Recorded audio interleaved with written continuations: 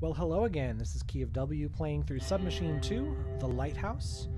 So in the previous video, basically started the game and found a couple objects and some secrets and made our way up into some new building. We're not sure. We just came from this lower area. We're going to keep exploring, see what we can find. I've got another one of these lights we can turn on and off, but apparently it does nothing else. So let's head in here. Another light. I might as well just turn all the lights on, see what happens. Another ornate chair, looks exactly like one of the ones we saw earlier. Other than that, maybe one of these books.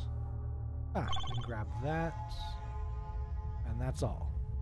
So we add to our list of documents. When we click here, we got 2 out of 2. We can read this one. Mid-October, 05. Today, a strangest thing has happened. When I woke up, there was a black cat inside the lighthouse. I clearly remember locking all the doors and windows before going to bed, yet there he was. I have no idea how he could get inside. That bothers me. I named him Einstein since he's apparently capable of breaking the time and space barrier as he wishes.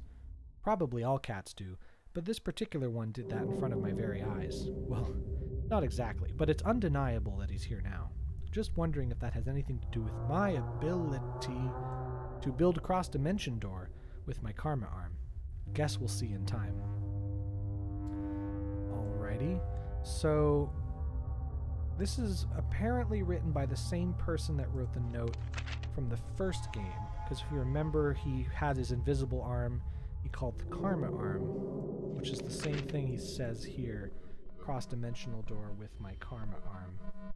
So this character lives here in this lighthouse? Yeah, inside the lighthouse. And he has a cat named Einstein, but apparently the cat got in even though there were no open doors and windows. So naturally, as anyone would assume, he figured that this cat was opening portals in time and space to enter the lighthouse. Let's continue. Let's try this door. Oh, it's shut. We do have a key, however, so let's just, yeah, let's do that. This toilet we can't really use. Some handles, faucet, things that don't work, and a key. It's amazing that the electricity's on, but the plumbing's not working. You'd think it would be the other way around if there was an abandoned building. Sewer key. So that probably is for the sewer entrance downstairs that we passed up earlier, but we'll get to that later. Let's keep exploring. We also have some other sort of entrance here with a lock, but it doesn't look like a sewer thing, so that's not going to let us in. We have another secret there, a bit of a weird perspective thing going on. Going this way, a door to a new area, but let's hold off. Let's keep exploring this area. Another secret there. And a picture of a lighthouse. So if you saw the first game, you'll recognize this is the same picture from before. So probably the lighthouse that we are in now. And this time there's a arrow pointing to this window with something written there. Some symbols. We have this sort of like a die, the 5 side. We have this set of 5 dots, and then we have this set that kind of looks like a sideways N or a sideways C or something. Yeah, it's pointing to this window, so either it's telling us where we are and giving us some sort of info, or it's telling us that in this window there's these things here. One of the two. So we're still not sure if we're on this floor, but probably not, because we would have seen another floor with these types of windows, and this is the first one. So my guess is we're on this floor right now, and we will go up to this floor. Yeah, and we also have some brochures here, or pamphlets, excuse me. Welcome. Welcome to the world's famous Kent Lighthouse. This structure has been erected in 1857 by Sir Henry O'Toole. It is said that this lighthouse was built on the ruins of It is said that this lighthouse was built on the ruins of an medieval prison dungeon. This is one of our sightseeing attractions, as you can go visit the archaeological digouts in the lower sections of the lighthouse, just below the basement level. Ask your tour guide for this feature. This lighthouse was amazingly never destroyed, though several wars have been fought over lands of Kent. That allows you to enjoy the original wall structure of this complex. Thank you for coming. Hope to see you again. Somebody. Okay, that tells us a little bit more about where we are. It explains why there's something underneath the lighthouse where we started the game. I guess that was supposed to be a medieval prison dungeon. Just keep in mind, Polish creator.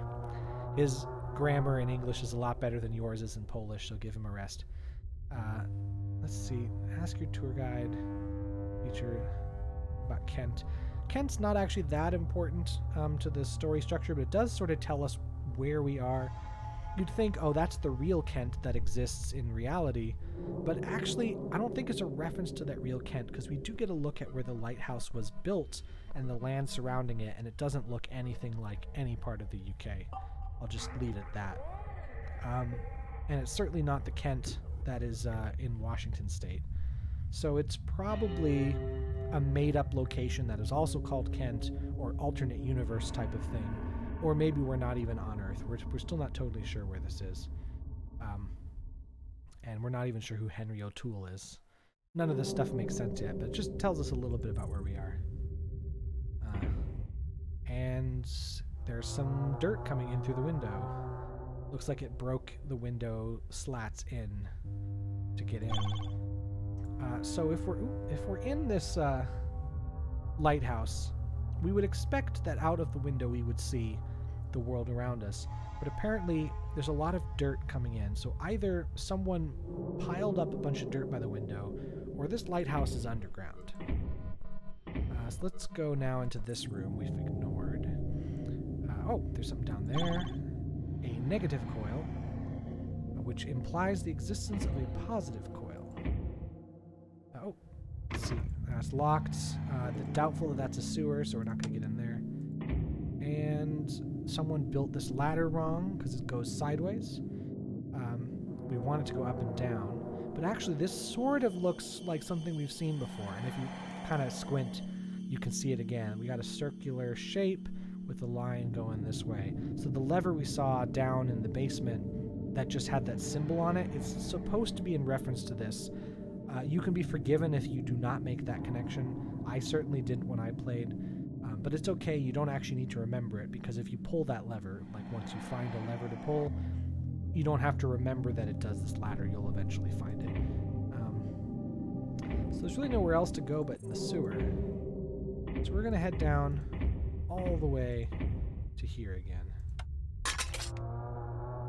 Alright, now this is a bit of a maze. I'm not sure how much y'all like mazes in your point-and-click adventure games. They're not my favorite, and unlike the rest of this Let's Play where I'm kind of wandering around in a sort of organic fashion, I'm just going to solve this maze, because if I do the organic fashion, I will get lost. So I already know I want to stay in this pipe and go straight as far as possible. We're going to ignore all of those places. We're either going to get there later, or it'll lead us to dead ends and I'll get hopelessly lost. So we'll grab this secret here, and if we go any further, that's the end of the line. Okay, now on the way back, we're going to head down here and this way, and we grab that positive coil I was telling you about. And going further, we're going to go down and around until we find this room. Now here is an interesting little puzzle. If we click on one of these things, it turns on, I guess, and all of the lights around it turn on. So I guess we want to turn all of the lights off or on. And if you've seen a puzzle like this, you already know the solution, because this is a stock puzzle that's featured in a lot of puzzle games. It even shows up in Super Mario RPG of all places. And all you got to do is make a bunch of T-shapes by clicking on like the edge like that, and then just going around the circle. And that did something. And I will show you what it did, because if you get lost and you don't find what that puzzle solution did, you will be wandering around for a million years. So once you leave the other place, which is technically in the room right over here, you go left, down, right, right, up, and you're in this room. And we have a handle. Something that looks like a lever, so we can use it as a lever. Let's keep going this way, and here we find a secret room with a secret and a note. Hi, Elizabeth.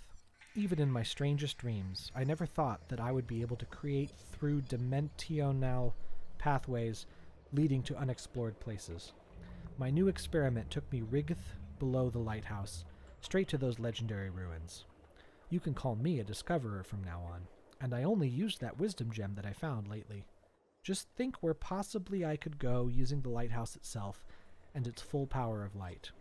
I'm considering moving to another place next 32 days. Will you take care of Einstein for me? Yours, M. Alright, so my headcanon is this M guy is Polish, or in some other way he is not a native English speaker, and that would explain the random errors as well as just odd sentence structure that is clearly not from an English speaker. And we're just going to leave it at that. But apparently M is the person we've been reading all the notes from before, because M is taking care of the cat who appeared in the lighthouse.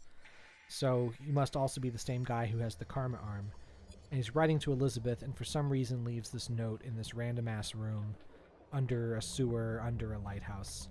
Apparently Elizabeth would be able to read it, but we're not totally sure how. And he's considering moving for some reason. That would explain why he's not here anymore. Let's keep going this way. We should find the third and final secret in the maze. And finally, we've seen this room before. This is where we saw that key from earlier. Oh my gosh, we made it out. Okay, this is a good place to stop the video. And I should hopefully finish up in the next one. So I'll see you then. Bye.